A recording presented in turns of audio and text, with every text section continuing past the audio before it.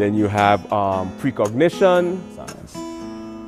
I mean, they both coexist. Thank you very much.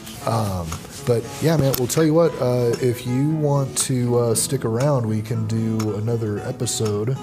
And when you start looking at the universe from a holographic perspective, then our perceptions begin to change, because then we start looking at, is this a solid illusion? That's so Phenomenal.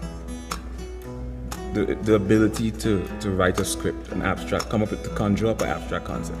And to the subject. So this postulates two ideas, that there are rigid distinctions between mind and body, and there are